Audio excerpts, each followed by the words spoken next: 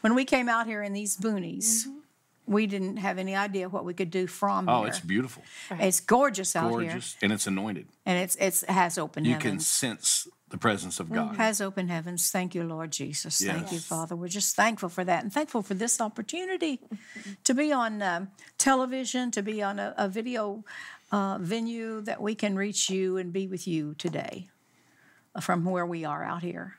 And with me are Candace and Chip Brim, my son and his wife, and they pastor a glorious church fellowship in Collinsville, Oklahoma. Which is your church? Yeah, the ministry. Yeah, we began this. It's the hub of all of our ministry, and we began that church. It's 20 miles from Tulsa, north, and we began that. I don't know, Chip, 1970 something. In one of our bedrooms with the shoebox. But anyway, praise God, he's really helped us because it's all about people, and he's helped us reach you, and. Chip, he's given Chip a wonderful message because he wants to reach you. And, of course, her heart, Candace's heart, is the body of Christ. She's a prayer. She's a pastor and a wonderful teacher. But she really has a heart for the body of Christ. So these messages that God has been giving them are messages for the body of Christ to come up, to be promoted. Yes. To another level. Because it's time. Yes. And we're living in a time. Oh, my goodness. Where the darkness is so gross and like it covers the people. And it's covering the earth. They don't know any better. No. Right. So why get mad at them? Why get upset at them? They don't know any better. No. Right. No. But we need to shine. We need That's it. We're commanded to arise and shine. For the light has come and the glory of the Lord has been risen and seen upon us. I hear, I'm a basketball fan. Yeah. And so I hear the coaches say, we can't do anything about them. I'm also a football fan. We can only do something about us. We're not going to worry about them. We got to do something about us. Yeah, yeah. Right. So we've got to do something about us That's because right. we're made by God for the eternal purpose. Right. The purpose of the ages, before there ever was an age in the Bible, is that there would be a people on the earth that would manifest God to the principalities and powers. Right. That's us. We can't do it on a low level. No. The devils will laugh at us. They'll say, they're manifesting God? You're right. That'd be like the giant laughing at David. Yeah. So we've got to manifest God. And I can promise you God's doing his part. Never fails. Never fails. Definitely. And so we've been talking about this and all in. And it's time that the commitment be made. And as a coach, I know that no championship that we have won ever came without this commitment from everybody on the team. Well, I know that the church is going to become the glorious church. Right. This commitment has to happen. It has to happen. And we really feel it's written. God can't be wrong. And we're going to do it. Right. And it is an all-in commitment. And if you look all throughout the Bible, all in was all throughout there. David, Abraham, you just go on and on and on and on. And an all-in, you think about Elijah burning his plowing equipment. Can't even go back to being a farmer. That's called all in. Well, tell that story. No, not yet. Not yet. That's coming later. You got to come back next week. Sorry, you got to stay to get tuned. it now. But we've been talking about how God will test you. He won't tempt you, but he will test your faith. As a matter of fact, he promises to provide an escape route for every tempting situation. But I can promise you this, he'll test your faith, but it is to promote you. Right. And I think this is being, is happening right now. And so, the thing about it was the Jews believed that Abraham was tested by God 10 times and Isaac was the final exam. And he passed the test. Right. And Isaac was a gift from God. Yes, he was. So it wasn't he was trying to take the gift. He's not a re-gifter. No. He's the gift giver. Right. But whenever the gift becomes bigger than the gift giver, then there's a problem. And so the question that God was showing me in this is, what do you find your identity in, and what do you find your security in? Because that's your Isaac. Right. And it's time to identify our Isaacs. Right. And God will test you to make sure, because he wants your identity and your security to be in Christ or to be in him. And God will go after anything you put your trust in more. He just will. That's the kind of God he is. But you don't have to live in fear of the fact that God is going to take away gifts from you. That's the most important thing to you. Right? So, but we understand if the gift ever becomes bigger than the gift giver, then now watch this. I wrote this down. The very thing God gave you to serve his purpose is undermining his plan for your life. Right. And we don't want that to happen. But that can happen. Right. But God-given gifts are wonderful things, but they can become dangerous things as well. And, so if you cultivate the gifts that God gives you and you begin to rely on those gifts instead of relying on God, that's the problem. So you think about Lucifer. You remember that story? It was God who gave Lucifer these gifts. A beautiful form, a beautiful voice. But what happened? He started looking in the mirror of that, and he started looking at his gift, and pride set in. And he started glorifying the gift instead of the gift giver. And here's what I learned, the lesson of Lucifer is this: whatever you don't turn into praise turns into pride. Yes. You should be praising God and thanking God for the gifts that he's given you. Right. And they're not bigger than God. Right. Your children, your family, your church, your ministry, not bigger than God. That's good. And I had gifts from God that he gives you the desires of your heart. And so I had to go to the altar with these things.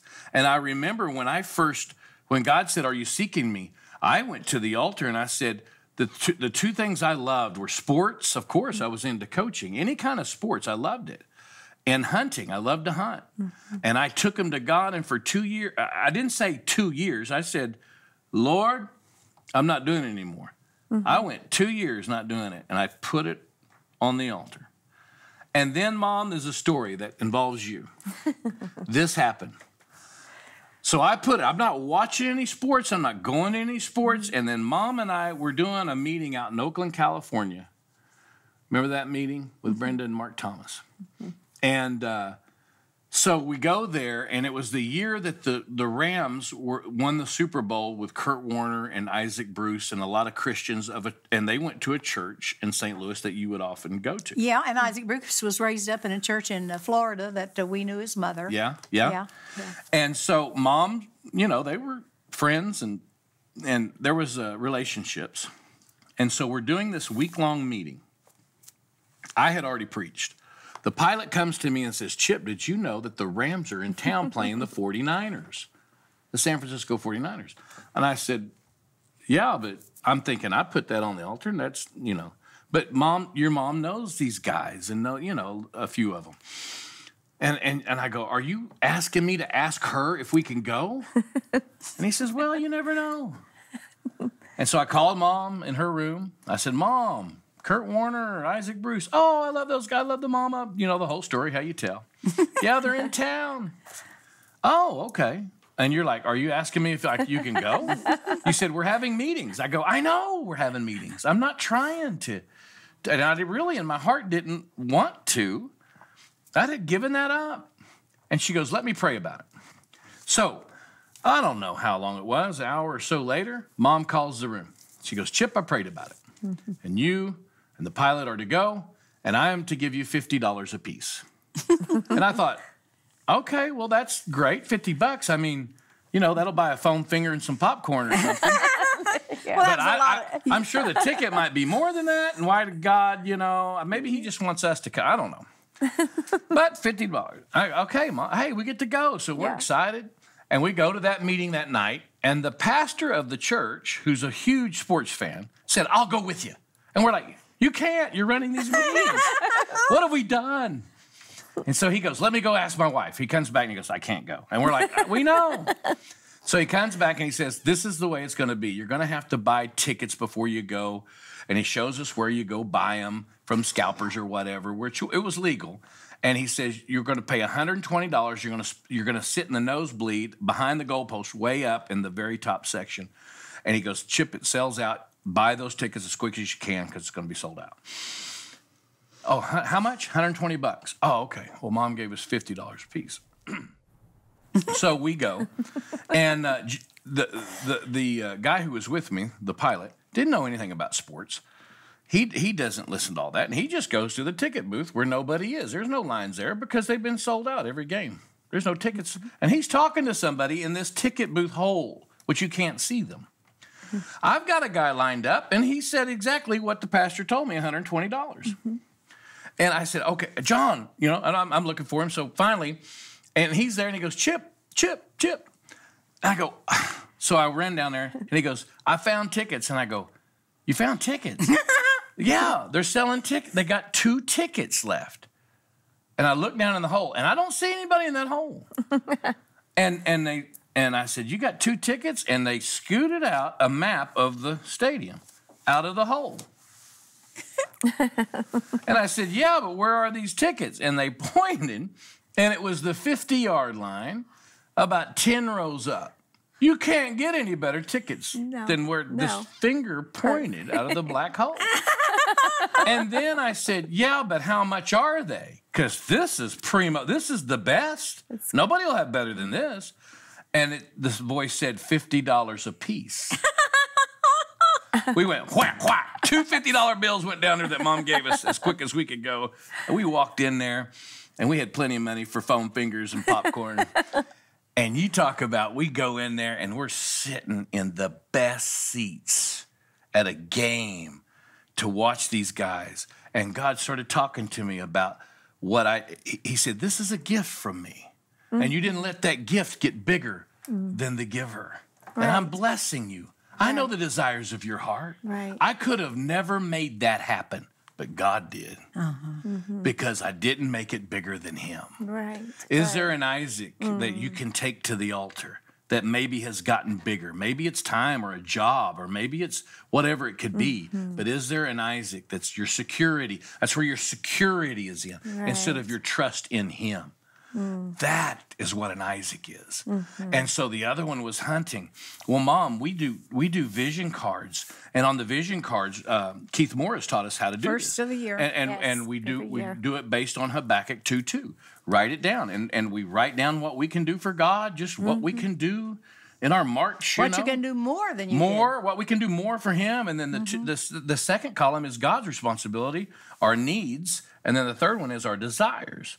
Well, one of the desires I always put down would be to have a hunt, maybe a guided hunt that was paid for where they knew where they were at, so I didn't have to take much time. I traveled all the time, and so I couldn't have possibly put down what God did for me. And so I had given that to God, and that's not going to be bigger than God. I love it, but it's not going to be bigger than God. You're not even going to put hunt down on your desire? I did on my desires. I'd put down like a guided hunt. Guided but that's all I knew that I could put down. Yeah. So I'm in South Texas, and I'm at a buddy's church down there, and he has a friend who moves, and he's looking for a place to buy. And this place is where all of these ranches are, these high-fenced ranches or hunting ranches. And he's not a hunter, this guy. And he comes in and he buys this, and he hears me preach. And he says, and so he calls his pastor friend. And he says, can I get Chip's number? I got to call him. Do you think he'd mind if I call him? And I said, no. He said no. So he calls me. Hey, this is so-and-so. He goes, Chip, listen, I'm burning up with this, but God has told me to move back and buy this hunting ranch, and my father-in-law wants to run it, fill the feeders, do all of this, take the pictures, all the camera. Take care of everything. He goes, and I don't even hunt. He goes, I don't hunt. And he goes, I feel like I'm supposed to get an extra set of keys, and you're supposed to act like you own this ranch, and we're going to run it for you. And whoever you want to hunt there can hunt there. And I'm sitting there thinking, God, I couldn't even have put that down. No. How selfish would that have sound if I put down on my desire card of my vision card, God, why don't you give me a ranch where I don't even buy it? Somebody else buys it who doesn't hunt. because I don't want them hunting. Taking your And deer. Lord, have somebody else feed the feeders, take care of it and all of that, and give me the keys. There you go. I couldn't even have imagined that. No. But doesn't Ephesians 3:20 Oh, say something about that? Mom? yes. It says Exceedingly something to the terms of what Exceedingly imaginations, dreams, but that's the gift giver. All I'm asking you, what God is asking you, is there anything that your security is more in, your trust is more in, your love is more in? He doesn't mind that you love them. You seek God first, man, you'll have 50-yard line tickets. I'm talking to somebody out there that doesn't want to give up sports, doesn't want to give up hunting, doesn't want to give up whatever it might be. Are you kidding? God is the giver of every good gift and every perfect thing. He is light, and in him is no darkness at all. Yes. Now unto him that is able to do exceedingly abundantly above all that we can ask. we ask or think. I couldn't think of something like that. That's how he did it. I couldn't even have thought of that. But that's what he does. And that's the value of going. And I think about our lives. And Mom, a pastor, and he's connected me with sports figures, and you, and Olympic champions. And we can think about different things. I've spoken to professional teams. Guys have gotten saved in locker rooms. We just had Darryl Strawberry at our church. This is God doing it. Right. Because I put it at the altar. All in. All in. He's all in. And he's all in for you. Oh, what a planner. Oh, what a plan. You know, the great thing about God is he's a gift giver. Oh, he my. wants to give us these He gifts. is a giver. He wants to give us the desires of our heart. All he's saying is we don't put them before him. And that's it. Yeah. That's it. He lives. This is the way I look at my Father. He lives to take care of me. He lives to give to me. He lives to be that provider for me. Gives him pleasure. Great pleasure. Great pleasure. It's like the word you said, hesed. It's a great pleasure to do for us. Fulfill his covenant. Fulfill his covenant, but we just don't put anything above him. You know, I was just thinking a while ago, we talk about idol worship and Old Testament. Yeah. Someone was talking recently to me about our universe and how Earth is in the sweet spot. Of all the other planets, we're in the sweet spot. Not surprised. You're talking to a baseball guy that when you hit a home run, it's called the sweet spot. Yeah. That perfect place. Well, we're in the sweet spot. If we were some of the other planets, we'd be burned to toast. Some of the others frozen. But Earth is in the sweet spot. Perfect. It's just perfect here for us. Well, he gave us the sun. We're just warmed just right by it. The moon. The moon. Has a lot. But yet, people began to worship the sun. Oh, yeah, that's right. And they began to worship the moon. Yeah. And worship the stars. Worshiping the creation Instead of Not rather the than the creator. So those were all gifts. Yeah. And they turn them into idols. And so what he doesn't want us to do, I remember one time you called me, Chip, from college. You were so head up because you'd been in humanities class. And you said, we have to study the world religions in here. And they said nice things about all of them but ours. And the only thing they said about Jehovah is he's a jealous God. I said, well, that's right, son. He certainly is. Yeah. And that passage where he says he's a jealous God, he's saying there aren't any other gods. Right. I'm jealous of you. I don't want you worshiping the sun. I don't want you worshiping the moon. I don't want you to worship on all these other things. That's not good for you. Right. I'm jealous of you. I love you. I'm the one that's good for you. yes. I'm the one that will take care of you Yes, and be obligated to you. You get off after these things and you're going to be worshiping devils. You're going to have the devil in on it. And I'm jealous of you.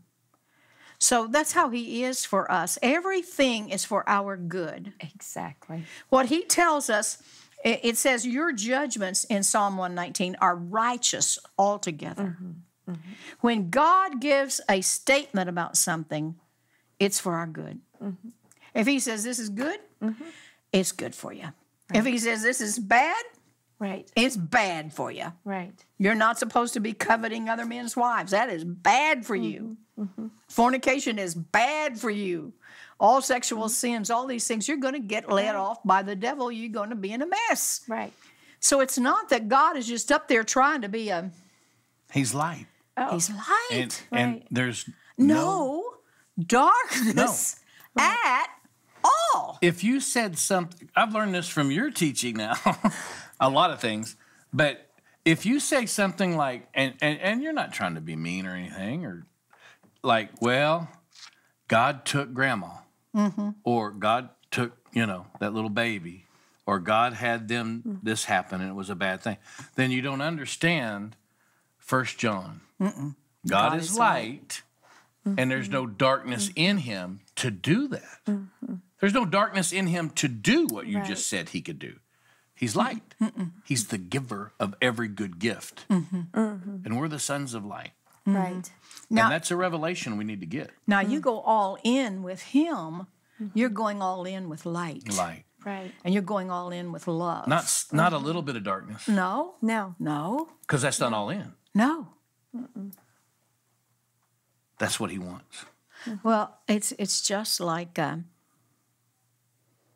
he wants your whole heart. Yeah. David is a man after my own heart. Right. And I remember, what a statement. And I remember when your son was born, and I was in Israel. I think I've been in Israel when lots of them were born. And I called home to see what you named him. And you said... Caleb. We thought you'd really be excited. And I said, didn't you give him another name? You said, what's his middle name? And I said, well, Kent, after, your husband and my dad and family and after name. you. So you go, I'll just call him Kent. I go, what's wrong with Caleb? And you said... That's a dog. Dog. I said, that means dog, and I don't know that I want to call him dog. And I thought, well, at least I can say, hey, who let the dogs out, or what's up, dog, or, know. But So anyway, I went then into a bookstore, and you met the little scribe later on. Yes. And I'm up there looking at books on Hebrew words, and he walks up to me and he said, I see you like Hebrew words. Well, he said, let me tell you about the Hebrew word Kalev. He said, what about Adam? Which is Caleb in Hebrew. He said, what about... what do you think it means? He said, Abraham... Yeah, he said, Adam got to name all the animals. No, he didn't say that first, did he? Yeah, he said, Adam got to name all the animals. And he said he named them after their traits. Attributes, yeah. Now, he said, you know the Hebrew word for dog? Yes. Kalev. Call, all. And he said, what does it mean? I said, well, it's a dog. He said, but what does it mean? Break it apart. So I broke it apart. The first one's call, all, and the last one is live, heart, whole heart, all heart. All in. And he said, that was the dog. He's loyal to his owner. He's all the heart. Animals of all in the animal animals. Kingdom. I know when you're preaching about, you'll say, Fluffy, the cat is just about Fluffy. Yeah. But your dog will be all about you. They don't have police cats. So all call. Or leading the blind. But what is call live? All in. Whole heart, all in. If he's got your heart, Chip. Yes. Whole heart. If he's got your whole heart, and you haven't reserved any for you, but you're gonna be in control of your body and your soul. And you're gonna be his. That was David. That's what made David different. We'll be right back. Thank you. Welcome back, guys. We're so glad that you've joined us again. Today is a very special day. One of the things that I have been, let me just say this. Miss Billye Brim, you are a gift to me. She's a gift to me. Now, she can't go before God, but she's a gift to me. And this gift, all that she does, everything that she has done for God, we can sit here and say, wouldn't you say your mama is all in? Yes, absolutely, all in. Without a doubt. And laying down her life for God and everything she does for God. We know her heart, and we know what she lives her life for. And so today is an opportunity to sow seed into the kingdom of God, into Billye Brim Ministries. And I can vouch for you, Chip can vouch for you. This is great seed to sow into, because here's one person who's laid down her life, who has been all in for the kingdom of God. She's never looked back. She's always gone forward. No matter what come her way, no matter what she may see, she's stayed in the game. She's all in. And so we want to give you an opportunity to bless her, to bless this ministry by partnering with Billye Brim Ministry. This is your opportunity to show you believe in this ministry, you believe on the calling that's on her life, and you believe that you are all in. This gives you an opportunity to put away self and say, Father, I'm all in. I'm going to give to this ministry because this ministry has made a difference in my life. I know for me, it's made a difference in my life, in Chip's life, and our children. And I believe my grandchildren get here. But it will change. It's changed our lives. And so one way that we can be a blessing to that ministry is to help sow a seed. And so I ask you with all my heart to be all in and give to this ministry. God bless you. Thanks for tuning in. We love you, and we will see you next week, right? Next week.